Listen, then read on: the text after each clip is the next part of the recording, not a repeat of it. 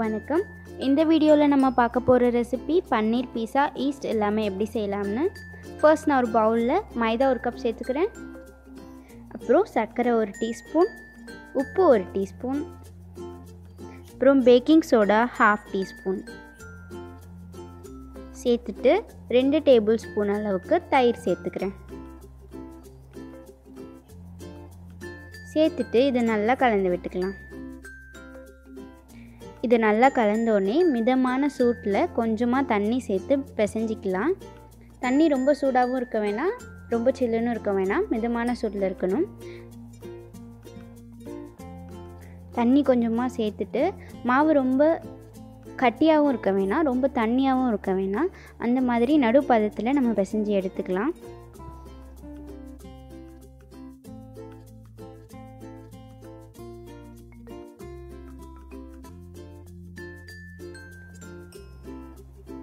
மாவு எல்லாம் ஒன்றா சேர்ந்துருச்சு, பிசைஞ்சாச்சு.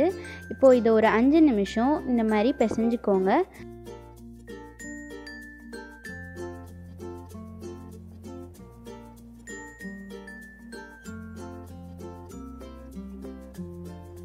பிசைஞ்சிட்டு இதுக்கு மேலே 1 டீஸ்பூன் எண்ணெய் விட்டு எல்லா பக்கமும் ஸ்ப்ரெட் பண்ணிவிட்டு ஒரு 45 மினிட்ஸ் 3/4 மணி நேரம் இதை ஊற வச்சுருங்க. நம்ம எவ்வளோ ஊற வைக்கிறோமோ அந்த அளவுக்கு க்ரஸ்ட்டு நமக்கு சாஃப்டாக கிடைக்கும்.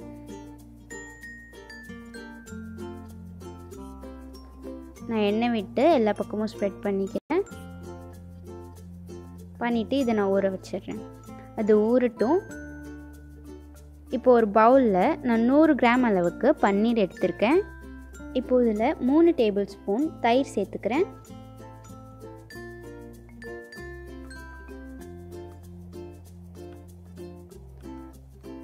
கரம் மசாலா 1/2 டீஸ்பூன் சேர்த்துக்கிறேன்.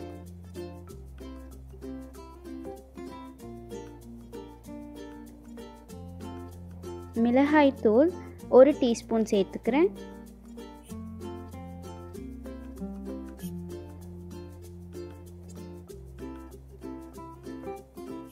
அப்புறமா கொத்தமல்லி தூள் 1 டீஸ்பூன் சேர்த்துக்கிறேன். சேர்த்துட்டு இதை நல்லா கலந்து விட்டுக்கிறேன். உப்பு 1/2 டீஸ்பூன் சேர்த்துக்கோங்க. அதையும் நல்லா கலந்து விட்டுக்கோங்க.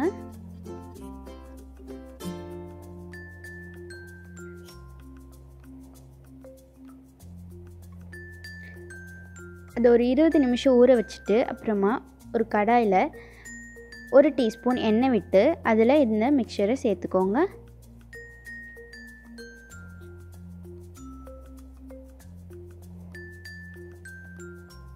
ஊற வைக்கும்போதே நம்ம இஞ்சி பூண்டு விழுது போட்டு நம்ம ஊற வைக்கணும்.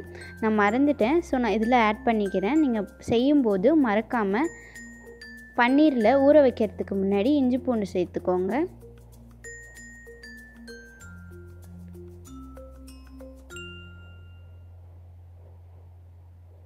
நல்லா வறுத்துக்கோங்க. தயிர்லேருந்து எண்ணெய் தனிச்சு வர அளவுக்கு வறுத்துக்கோங்க. எண்ணெய் தனிச்சு வந்துருச்சு. இப்போ பன்னீர் ரெடி ஆயிடுச்சு. இப்போது பீஸாவோட க்ரஸ்ட் பண்ணிடலாம். மாவு நல்லா ஊறிடுச்சு. கொஞ்சமாக மைதா தூவிட்டு அதுக்கு மேலே மாவை போட்டு கொஞ்சமாக எல்லா பக்கமும் ஸ்ப்ரெட் பண்ணிவிட்டு ஒரு 2 நிமிஷம் நீட் பண்ணிக்கோங்க. பண்ணிவிட்டு அதிலிருந்து நான் பாதி மாவே எடுத்திருக்கேன். எடுத்துட்டு இந்த மாதிரி நான் அகட்டிக்கிறேன். உங்களுக்கு க்ரஸ்ட் ரொம்ப திக்காக வேணும்னா கொஞ்சம் திக்காக அகட்டிக்கோங்க, மெலிசாக வேணும்னா இப்படி அகட்டிக்கோங்க. இந்த க்ரஸ்ட் ரொம்ப மெலிசும் கிடையாது, ரொம்ப திக்கும் கிடையாது. பண்ணிவிட்டு நான் ஒரு பேனில் எண்ணெய் தடவி வச்சுருக்கேன். அதில் ப்ளேஸ் பண்ணிவிட்டு இந்த மாதிரி ஃபோர்க் வச்சு நான் கொஞ்சமாக ஓட்டை போட்டுக்கிறேன். போட்டுட்டு இதுக்கு மேலே பீஸா சாஸ் அப்ளை பண்ணிக்கிறேன். இந்த சாஸ்க்கான ரெசிபி நான் டிஸ்கிரிப்ஷனில் கொடுக்குறேன், உங்களுக்கு வேணும்னா நீங்கள் செக் பண்ணிக்கோங்க. ஸோ ஈவனாக அப்ளை பண்ணிக்கோங்க. பண்ணிவிட்டு மேலே சீஸ் கொஞ்சம் தூவிக்கிறேன். இது வந்து மொசரெல்லா சீஸ். இது நான் துருவி வச்சுருக்கேன், அது கொஞ்சமாக நான் தூவிக்கிறேன்.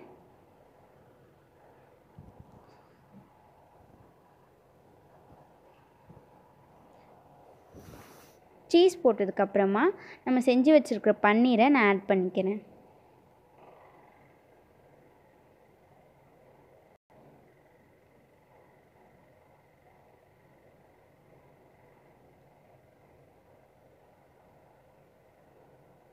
பன்னீர் ஆட் பண்ணதுக்கப்புறமா நான் வெங்காயம் கொஞ்சமாக சேர்த்துக்கிறேன். உங்களுக்கு எந்த காய் வேணுமோ நீங்கள் அந்த காய் சேர்த்துக்கலாம். கேப்சிகம், ஆலிவ்ஸ் என்ன வேணால் சேர்த்துக்கலாம்.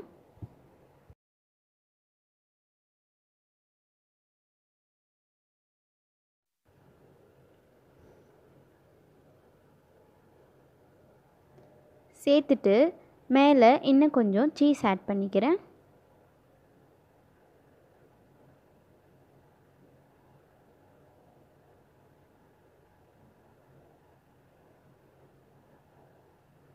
இதுக்கு மேலே நான் சில்லி ஃப்ளேக்ஸ் ஆட் பண்ணிக்கிறேன். சில்லி ஃப்ளேக்ஸ் இல்லைன்னா நீங்கள் மிளகா ஒன்று எடுத்து காஞ்ச மிளகா அதை மிக்சியில் போட்டு அரைச்சி தூவிக்கோங்க. அதுக்கு மேலே நான் கொஞ்சமாக ஒரிகனோ தூவிக்கிறேன். தூவிட்டு இதை நான் மைக்ரோவேவ் அவனில் ப்ளேஸ் பண்ணிக்கிறேன்.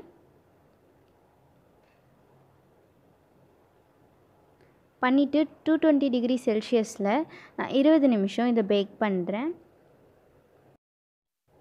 இதை நம்ம அடுப்பில் பண்ணணுன்னா ஒரு தோசைக்கல் வச்சுக்கோங்க. அதுக்கு மேலே இந்த பேனை ப்ளேஸ் பண்ணிக்கோங்க. அதுக்கு மேலே ஒரு மூடி போட்டு மூடிடுங்க. மூடிட்டு அடுப்பை ஹை ஃப்ளேமில் வச்சுட்டு 20 நிமிஷம் வச்சுருங்க. அவ்வளோதான், டெலிஷியஸ் பன்னீர் பீஸா வீட்லேயே ரெடி ஆயிடுச்சு.